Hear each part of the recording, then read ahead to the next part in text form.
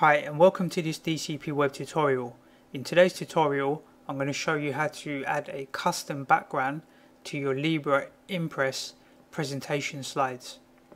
So we're going to open up Libre Impress here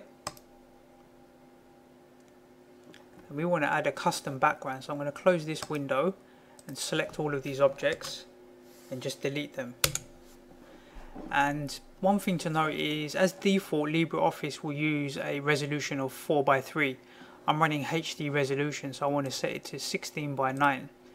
If you're running 720p or 1080p resolution, you want to set it to 16:9 here. So to add the custom background, you're going to go to Slide and then go to Set Background Image. And here I've prepared an image. I've made it 1920 by 1080. And I'm going to click open and I'm going to say set the background for all slides. So here you can see the background's been created. That will be used on all the slides, and as an example I'm just going to drag and drop my logo into the document as well, and we'll resize that slightly. So that could be the first slide of your presentation, and then you can continue to create more slides afterwards.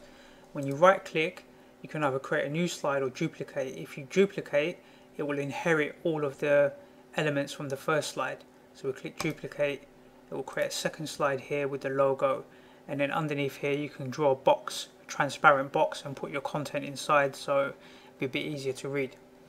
Okay, I will be doing a full beginner's tutorial for Libre Office Impress.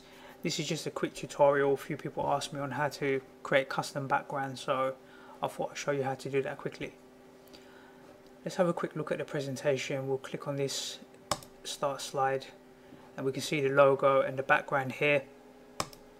This will be our second slide, exactly the same, and we'll click one more time and it will close down Libre. Okay, hope you find this tutorial useful, and I look forward to seeing you on the next tutorial.